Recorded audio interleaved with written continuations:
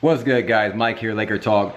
Let's talk Laker basketball. I want to respond to this article I saw yesterday, reading it right now, talking about no young player in the young core is untouchable. Let's talk about this. Basically, we get these type of articles all the time in the off season, and it's insinuating, you know, when you hear stuff like this, you think Lonzo could be traded, Brandon Ingram could be traded, Kuzma, and so forth. The problem is, when you look at the sources, there's no quote from Rob Pelinka, there's no quote from Magic. Here's the truth, and I always respond to these things over the last 2.5 years since I've been doing Laker Talk videos. I've never been wrong in this area. There is no way Lakers would trade Lonzo Ball right now. There's no way the Lakers would trade Brandon Ingram, in my opinion. You got guys who are young on a contract around $7 million a year. You got Brandon Ingram gonna average between 16 and 20 this year. You got Lonzo, who's gonna average 14, and he's doing everything else at pretty much an all-star level.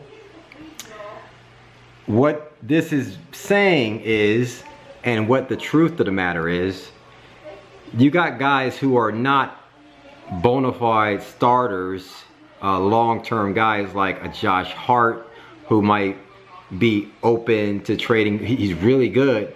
And you got somebody like Kyle Kuzma, who everybody in LA loves.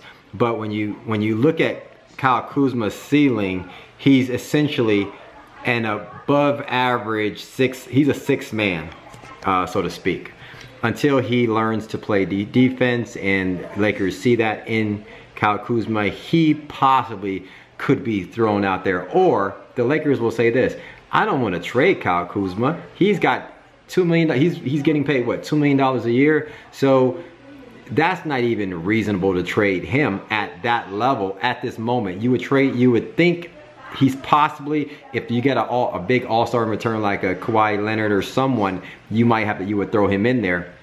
But outside of that, nobody's getting traded for nobody.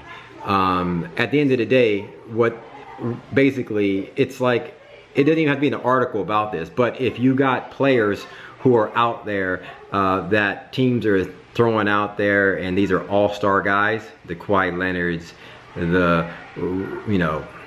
I'm not even gonna say Russell Westbrook, but you got like some big names that are being thrown out there, then you got guys who might be on the table. But at the end of the day, Lonzo isn't going anywhere, and Brandon Ingram isn't going anywhere. There's no way. Who are you gonna trade for him at $7 million a year that can give you what Brandon Ingram can give you, and that's looking to score around 16, 20 points a game, making $7 million right now? It's impossible. So Lakers aren't trading any of the young core. And when I think of like a Josh Hart and those guys, I don't see these guys as like young core, so to speak.